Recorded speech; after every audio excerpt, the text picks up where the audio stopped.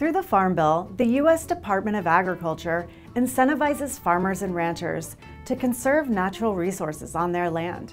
To receive these voluntary incentives, participants agree to have a soil conservation plan for their highly erodible soil and to not drain or fill a wetland to farm the land. Why does this matter? Picture this. It's 200 years ago on North America's Great Plains. It's teeming with bison, black-footed ferret, greater sage grouse, and other species found nowhere else on Earth. Fast forward to today, only a fraction of those grasslands remains, plowed up and fragmented by crops and pastures, with agricultural runoff and pollution. The Farm Bill helps stop this history from repeating itself.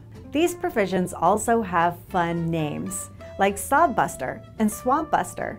Sodbuster discourages the plowing up of erosion-prone grasslands, like those in the Great Plains, while Swampbuster helps ensure that participants aren't converting wetlands, like the prairie potholes in the Great Plains, to agricultural uses.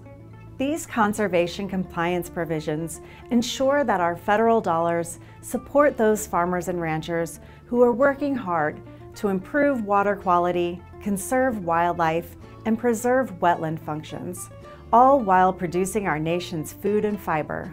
Defenders of Wildlife works with Congress to ensure that the Farm Bill conservation programs provide productive and resilient working lands and address threats to wildlife habitat, while ensuring equitable access to those programs.